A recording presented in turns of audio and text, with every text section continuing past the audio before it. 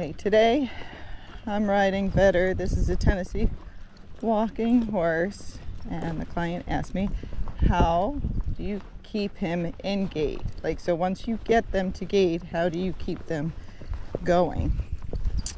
And I think it's a great question. I know it's in some of my videos, but I don't always put it in the description. So, and each horse is a little bit different. That's the hard part. So keeping each horse in gait can be a little bit different. So once you get them to gait, then to keep them to gait, you're constantly adjusting them. If they're not holding it, you're adjusting them by using your half halts to control how fast they're going, so they don't go too fast. And then you're also using your leg to keep them in the same speed and the same rhythm. So once you push them to go, at least the way I train the horses, if you don't keep a light leg on them, my horses will slow down and they'll start becoming slower and slower, because I teach them push to go and pretty much stop riding for them to stop in case anybody's ever falling off. So if their leg comes off, hopefully the horse will slow down. So with mine, when I want them to go faster and to gait, I squeeze with either both legs or I alternate my legs depending on the horse. And I use pressure, and then I add more and more pressure until I get the speed I want. If you give too much pressure too fast, then they'll usually go too fast and they'll go past their gait. So it's kind of like you're stepping on the gas pedal, and you push on the gas pedal until you get it up to speed. And everybody thinks that's really easy now, but it wasn't when you were learning how to drive. It was very hard, and everybody's cars were jerking and stuff. And then, you'd go too fast and you wouldn't slow down for the stop sign. You slam on the brakes and you scared the hell out of your parents. So now we think it's easy, but it wasn't back then. So with the horse, we're putting pressure on to get them to go. Then I keep a light pressure with my leg. I just have it touching their side to keep them going that speed. If they trip like he just did, then I stop it back up to make sure he's paying attention. Then what I'm doing is I'm pushing with my leg. You have to have a feel of their gait. In other words, you need to know what it feels like, because if you don't, you won't know if you're pushing them past it. So I feel what they're doing underneath me, and if I feel they're getting too fast, then I half halt on the reins. Some of the horses I can just half halt, and I don't have to push with my leg much because they're a go-y or a forward horse. Other horses, like this horse, Better, I have to push a little with my leg at the same time because otherwise he'll slow down too much. So the hard part is getting them into that gait, that sweet spot, right, where it's very smooth, and then keeping that speed. The other thing that happens is the terrain. The terrain changes what they do. So I'll be going down a little slope in a second, and that'll make the horses get a little pacey, and it'll usually make them speed up. So you got to keep them out of the pace, and you got to slow them down. So you're constantly changing things. So that's why when you see lots of people selling horses and stuff, they're in a flat area because they're trying to show you the gait. So they're in an arena or they're on a road where it's more consistent. And if you practice in areas like that where it's completely flat or a slight incline or a decline, it's easier for you to have that horse hold the gait for longer periods of time because you're not dealing with the terrain changing. So I tell people, find a road, find a dirt road or a trail that's consistent. It's not constantly up, down, up, down, up, down, because that's hard to keep your horse's gait when you're just learning in the beginning. So you want to get it consistent so you can get a feel. Now, what's a feel? So a feel is what you feel in your buttocks and your body as the horse is gaiting. What are they doing underneath you? Okay? And that takes time, because if you've never ridden a gaited horse and you have no instructor, you really don't know what that feel is. So you need someone to kind of help you to get it. And then over time, you get better and better at that feel. So that's why so many gaited trainers can get on and we can feel it. And we can feel if that horse is going out of gait. We can feel if they're pacing. We can feel if they're getting trotty, because we've learned to get that feel.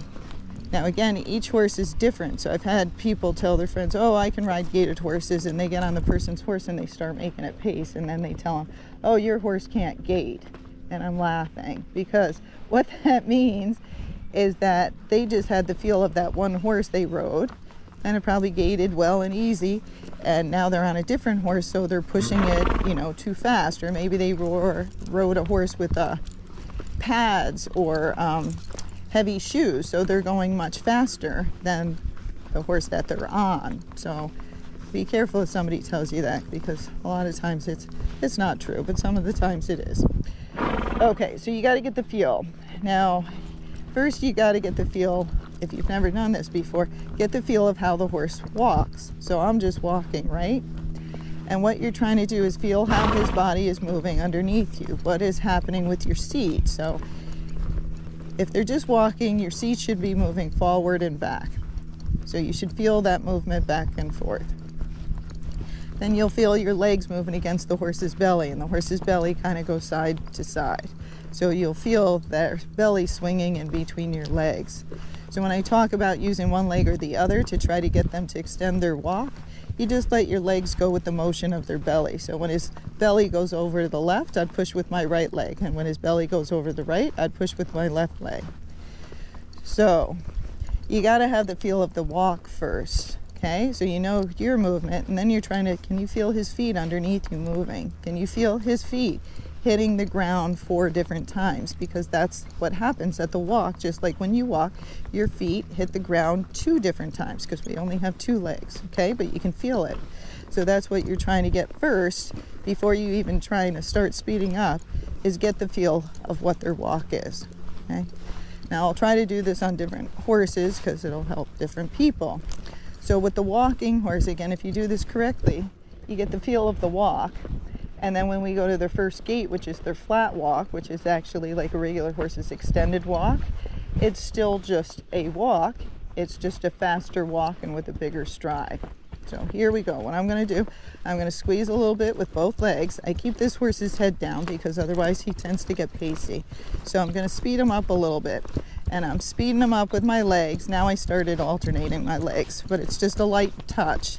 And then my energy is telling him to go, which, you know, doesn't always happen with the clients, but I have a forward energy like, hey, let's go somewhere. I also have spurs on, so I can touch him very lightly with my spurs just to get a little bit more speed. And I also have a stick, so sometimes I'll use my stick because I'm trying to get more extension, because sometimes with the spurs, some of them will shorten up a little bit. So I speed him up enough that I feel like it's a forward walk, that his head is going up and down, my seat is going back and forth, and on the video you'll probably see my hands moving. I'm not moving them, they're just moving with his body, okay? So I'm not pumping my arms. My arms I'm trying to keep still, but they just go with this motion, okay? So right now I haven't given any half halts, but I have contact on his mouth. It's the light contact. Now I'm adding a little left leg because he got a little crooked. So you're also trying to keep them straight, besides having that feel of what their gait is. Now he slowed down and he went to the right, so I pushed a little bit with my right spur. Now you can also push with your seat some if you want. You can push back and forth, okay? So most all the gaited horses have a flat walk, so this will be similar for most of them. Except it'll feel a little different because he has overstride. Okay, so I'm pushing a little bit with my seat because I like to ride with my seat some, but my legs have a light contact against his side. Okay, now we're getting up here, they're doing construction, so we're going to turn around. So if I'm trying to practice their gait, I'll try to make a wide turn because I'm trying to keep that same speed. If you go stop, it's very hard. Okay, now with this horse, he knows me and we know each other pretty well. So if I keep a light pressure with my hands, I don't know if you can see this, my fingers around the rein. Some people open their fingers too much and they ride like this. That's not enough. I want you to keep your fingers around the reins. You'll see my reins are short. My hands are about 6 inches in front of this horn. And I'm just keeping a light contact. It's like my hands around the steering wheel of the car, okay? You're just holding it. So now we're going downhill. So now I know this horse might get a little pacey. So I'm going to speed up, but not as fast as I was going up the hill, okay? Now as his head comes up, I squeeze my fingers together to put pressure on the reins to bring his head down. Now I'm pushing with one leg, then the other. So here it goes. Right leg, left leg. Right leg, left leg. Right leg, left leg. Right leg, left leg. Now he's not going very fast,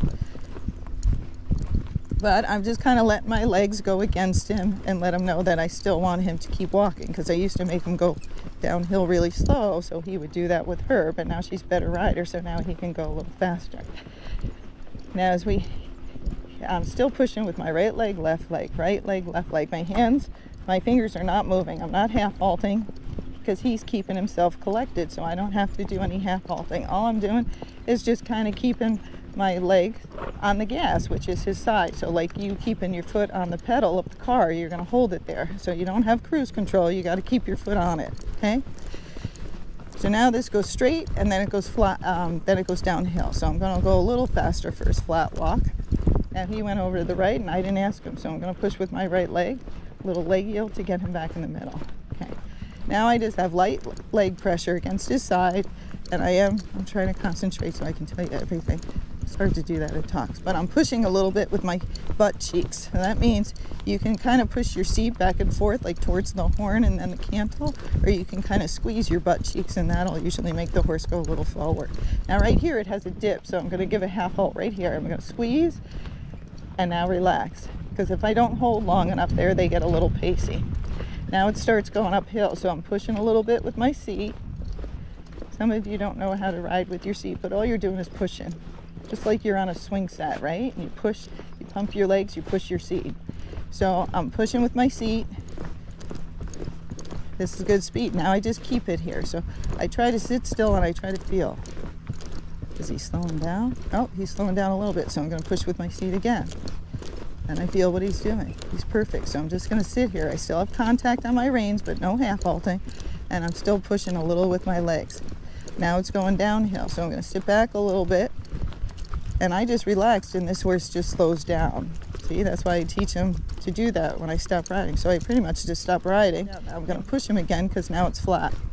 So this is the hard part. The flatter or the more consistent your area is, the easier it'll be for you to practice your gait. But if it goes up and downhill constantly, your arena's uneven with bumps, it's going to be difficult. Okay.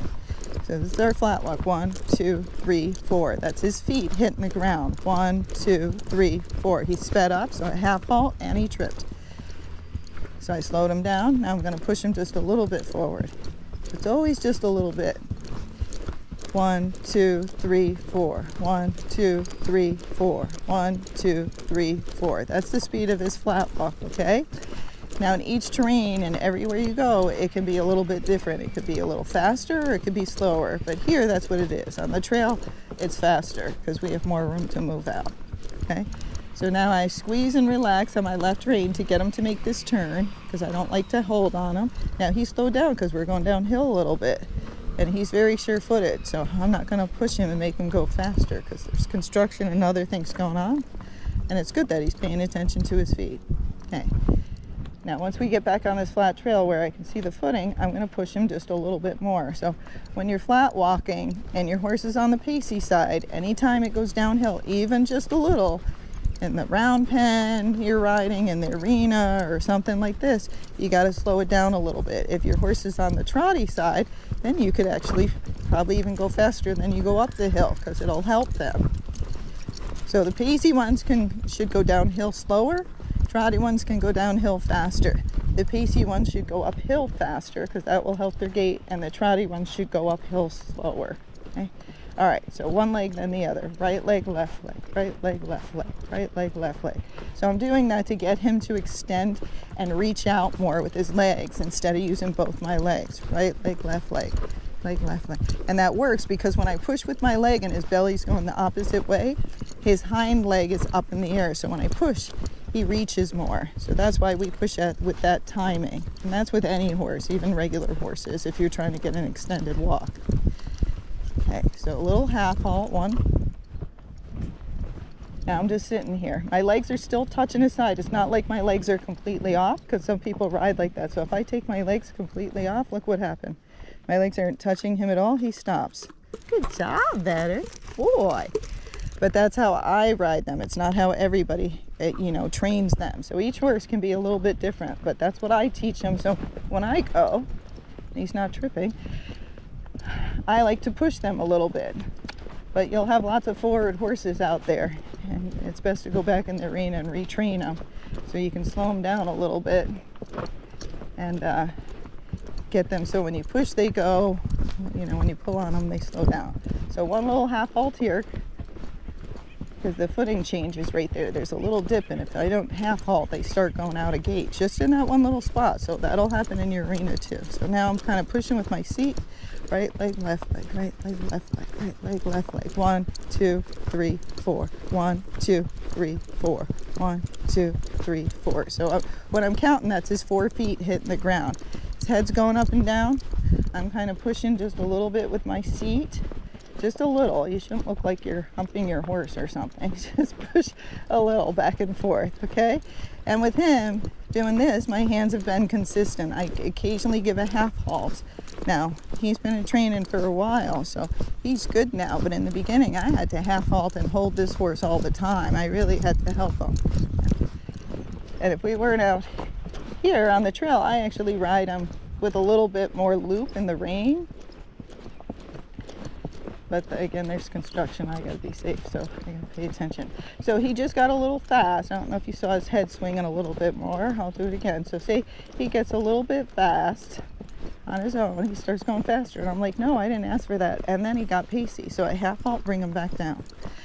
And I push him again, okay?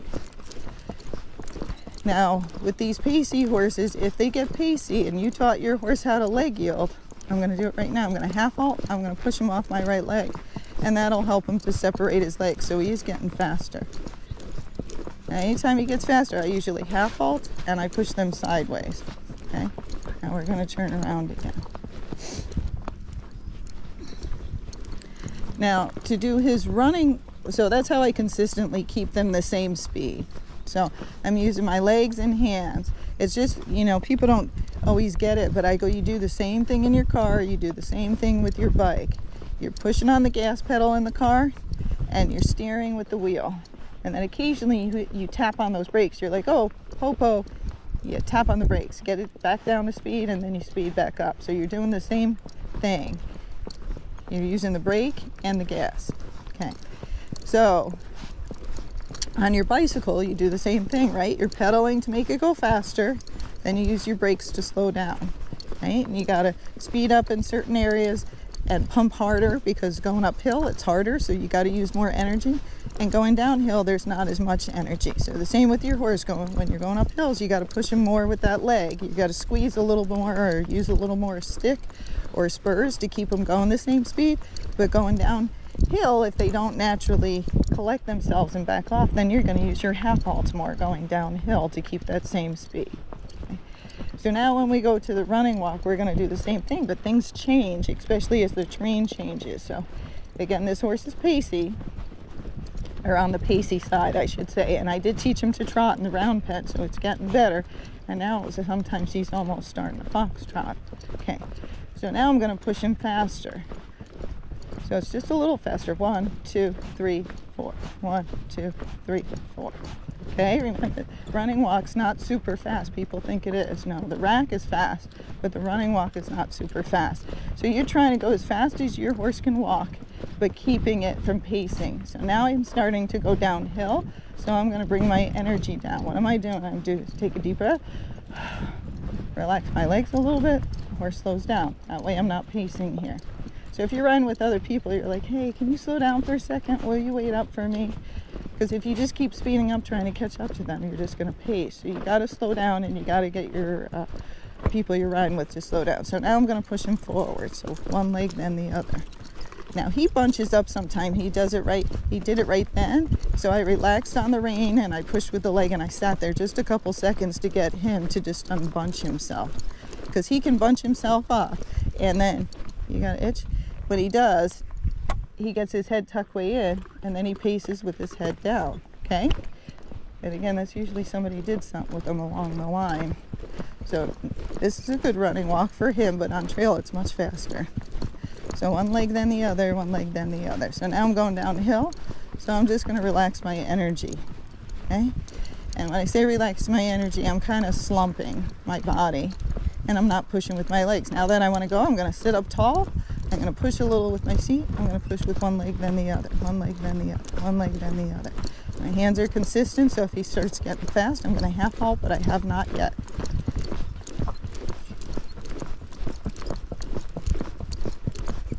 So here's his running walk. You'll see his ears flopping once in a while. sometimes as he squares up more, so he gets more trotty than Pacey, he'll get just a little soft bounce of it. It's not a pure foxtrot, but it's going towards it. It's going right there a little bit. But then now he just went to pacing, so I take a little feel of his mouth, I push him off my right leg. Now I got him back to gaiting, okay?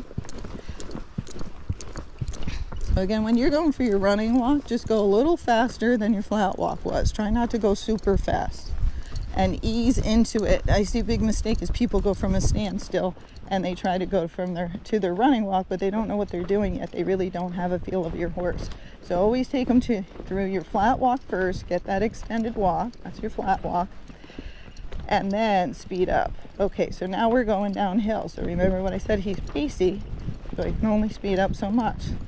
So I'm trying to do a running walk, but I'm not because I'm going downhill. So now I'm pushing him off my left leg, because the leg yielding, which a lot of people don't know how to do and don't think it's important, is super helpful. If your horse knows how to move sideways off your leg, then when they get pacey, a lot of them, you just push over sideways a step or two and they're back in gait. You don't have to stop. Okay, so I want his head in this position. Now I gotta feel what he's doing. So my seat's going back and forth with his head's going up and down. Right here, he got a little pacey, so half halt, and I'm pushing him off my leg, and now he's back out of it. So I don't know if you saw him bring his head up and he got a little stiff. That's what he does. He stiffens his back and he inverts his back. Okay. And they will do that when they're nervous too. I get questions saying, like, my horse gets pacey when he's nervous. What should I do? And I was like, you got to work on the nervous part. It's not the gait part. You got to get him over whatever issue he's having, riding in groups, etc., and then his gait will get better. Okay, one leg then the other. Left, right. This is going to be a long video. Okay, now we're good, but again, we're coming up on that dip. So as I come up on this dip, I'm going to give a half halt, and hopefully he'll stay in gait. So I gave a half halt, and I push with my leg. Now one leg, then the other. Okay. As we get up by that red barn over there, it goes uphill, so it makes it much easier, because again, I can go faster with the pacey ones uphill, because the hill helps them to engage their back end, and so it's easier to ride. So I always practice with the pacey ones, trying to get some speed up the hill and build up their back end and their muscles, their correct muscles, instead of their swinging muscles for the pace. So I'm still pushing with a little bit with my seat, not much, because he knows me. So once they get to know you, they're like, I know what to do, and you don't have to do it so much anymore. But in the beginning, you got to. Okay, so now he's got a little bounce in his step, so he's almost going towards a foxtrot, but not yet. And then see, he foxtrots and then he paces. So now I'm half halting, push him over. Now he's good again. So I'm keeping just a steady contact, like I was holding a pencil in my hand, nice and easy, and I'm pushing with my legs, but I'm also trying to concentrate on keeping your horse straight. A lot of them are all crooked, and if you just straighten them out, they'll start gaiting. All that arena work comes into play, which no one wants to do. Now he's pacing, so half halt, sit back, push him off my right leg. He got his head down. Now he's back in gait. See, didn't take much to get him back into gait, but you got to develop that feel. If I don't know what that pace feels like, well, then I would have just kept going, and then he would have started. Now right now he's very smooth. Okay, so now let's turn the other way better. Okay. So now remember, and everybody goes, we watch your videos and didn't get the uphill and downhill. I go, yeah, because it doesn't look it until you get here, and then you're like, oh. So it makes a big difference, inclines and declines with these horses, and it'll just be slight, but it can totally change your horse's gait. That's why sometimes you'll get to certain parts of the trail and they gait phenomenal, and you get to other parts of the trail and they are horrible, because it's the terrain and you're not adjusting them for it. Sometimes you get to different terrain and you're like, you can't gait here because it's just going to pace, so you might as well just walk. Okay, so one leg then the other, push in. So I keep the pacey ones, it just depends on the horse though, because again, some are ridden with their heads way down, but him, I usually keep his head kind of level with my horn or just below it, and the rest is feel. So as I'm feeling him move, you're trying to feel, is their back relaxed, because I'm going for a gait where I need his back a little round and relaxed, because he's on the pacey side. Okay, okay? If I was going for a rack, which is a little bit of the opposite, that's more their back stiffens up a little bit. They kind of elevate. And you usually bring their head up so they know, it gives them a difference. Like, oh, my head's down, I do a running left. My head's up, she wants me to rack. Okay, so his head's coming up a little bit. Now it just went down, so I didn't have to do anything. But if it didn't go down, I would have put some pressure on my reins. And we taught him first, one of the first things we do, pressure on the reins means put your head down, okay? And you got to teach them in the right order, and then they'll get it. Okay, so now right leg, left leg, right leg, left leg, right leg, left leg. Now we're coming to the spot where they get a little pacey. So I'm just going to relax my legs. Look, he's like, do you want me to stop? Now I added just a little touch with my leg after that because he acted like he was going to slow down too much. Okay, now we're past that spot. So now I can speed up. So then you tell your friends, okay, we're good to go. Let's go. Make them slow down in those spots that your horse is not gaiting well. So right leg, left leg, right leg, left leg. And I just got my fingers around the reins. I do have contact. Now his head came up. I just applied pressure to get it back down. Otherwise he would have either started pacing, or if I was lucky, he would have racked. Okay, so now I can feel him really kind of swinging and picking his legs up underneath me, because he's getting a little bit more on the trotty side, so he's picking his feet up higher. And I can feel that, but you have to try to feel it. You can't. I tell people, go in an arena, start walking, close your eyes, make sure there's nothing in your way, and open your eyes once in a while so you don't crash. But that way it blocks everything else out, and you just feel. You can do it now. Just close your eyes and feel, and then open them every couple of seconds so you don't crash. But then you feel, oh, that's what I can just feel it. I can't see anything. So you'll be able to feel more if they're getting trotty or pacey. So when he gets on the trotty side, I feel like a little suspension in his step, which means I feel like a little bounce, like I'm going over a jump or something. But when he gets pacey, his back gets very tight and he shortens his step up. Okay, so your horse might do that, or he might pace differently. They're all a little different, and that's the hardest part. But with this guy, when he's pacey, he shortens his step. He usually breaks his head up. Occasionally, he shortens his step, and then he tucks his head in, but he's still pacing. Okay, okay, so there I slowed it down. And now he's kind of sucking back. So now I'm pushing him. Now I tapped him twice with my stick. He's like, you're talking a lot, and I'm getting tired.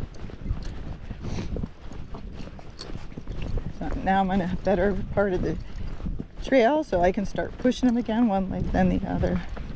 But I'm still going downhill right now. This way always goes downhill, so I don't go as fast. One leg then the other. And I'm just going with his movement. When I say push with my seat, it's kind of like you're sitting on your chair and you move your right hip and left hip. Or you can move both hips together.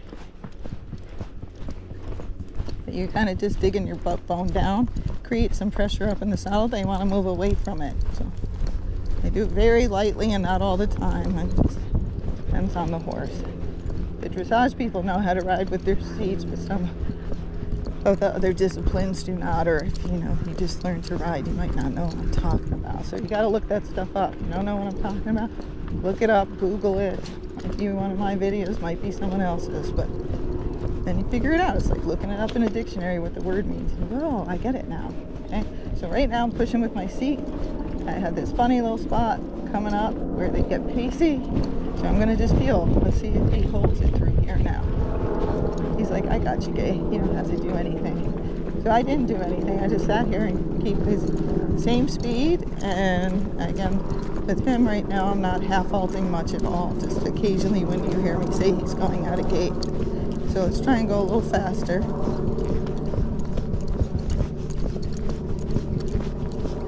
And I never go for oops, he got a little pacey, so I'm going to push him off my left leg. Okay. With the walking horse, I don't go for the rack until I really make sure they have the running walk down and their owner has the running walk down. Because otherwise everybody wants to rack and then they get pacey. So right there it went downhill. He brought his head up just a little, shortened his step, and he paced. But I could feel it. Now I feel he's reaching out again. He's getting a little bit more towards the trotty side. Now right here he got Pacey, so it's probably the footing. Pushed him off my left leg. Now if I feel like their feet are still kind of pacing, I stop and back up. And you'll hear me do that a lot with the new horses, because I'm trying to get them out of that football. Okay? I did that a lot with chocolate chip. So even as you're going, you can leg yield them. I can push them off my right leg if I'm going for speed, and I can push them off my left leg. Because that way it helps to separate their legs more as you're going for speed. Right here it goes downhill a little bit. I feel I'm getting pacey. I'm slowing down. Now I slowed way down. Now I can speed back up again. Okay, but if you don't have that feel, that sensation of what the gait is, you won't know, and the horse doesn't know what you want to do. They're like, I don't know, lady, I just want my carrots. What do I got to do to get those carrots? Okay, they don't know. So even if the horse is trained perfectly and you get on and keep riding it wrong, they say, well, I knew what my job was a couple of years ago. I was supposed to do this gait, and now this lady says I can put my head up and just swing my legs and be lazy. So I guess I'll do that now, because that's when she gives me carrots.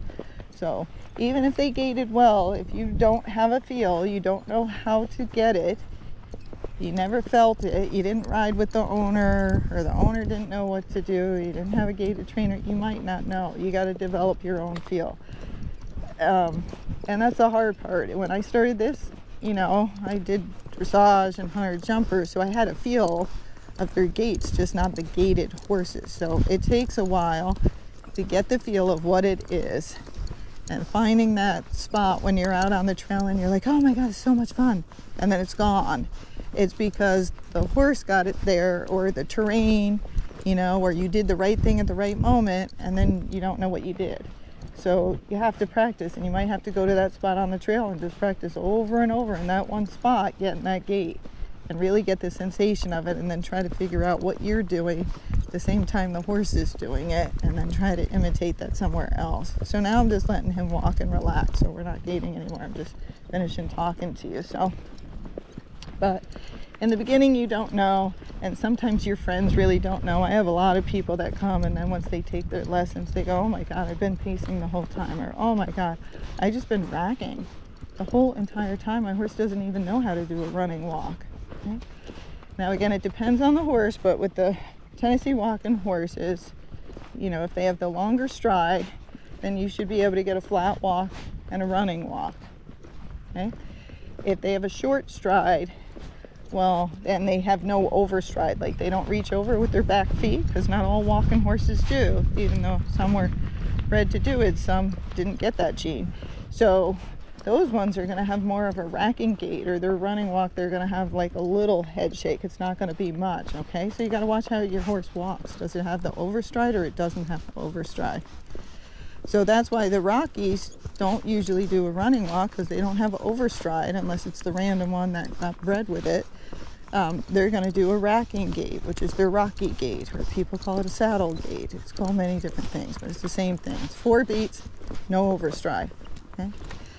Now the ones that have the horses on the trotty side, say you have a walking horse, but he's on the trotty side, you should have a flat walk, you should have a running walk, but if you go too fast at the running walk, that horse might trot. Now you will, if that horse is on the trotty side, you'll get an extra gait in between in time if you keep riding him right, and that'll be a foxtrot. So if you're an endurance person, right, and you don't want to trot, this trick, if you get one of those on the trotty side, we'll go in flat, you could do a flat walk and a running walk. Okay? Going downhill, since your horse doesn't get pacey, you could foxtrot down all the hills, and that would make your horse faster. But nobody asked me any of those questions. But I think, because if you got the pacey ones, you got to slow down the hill, or you got to pace down the hill, and I wouldn't want to pace down the hill. And then again, if you need to catch up speed, say you go, I got one on the trotty side, but he's not super fast up the hill. Well, you keep working on it, okay? When you first go out and ride them, you work on it, and you make them do that flat walk and the running walk up the hill. And then when they get tired later in the ride, you let them canter. Just let them canter up the hill. It'll make different muscles. But if you let them canter right from the get-go, then they're going to canter up every hill, because it's much easier for them. All right, I hope that helps some of you. And if our video doesn't run out, I'll try to do some with the Rocky Mountain horse so you see the difference.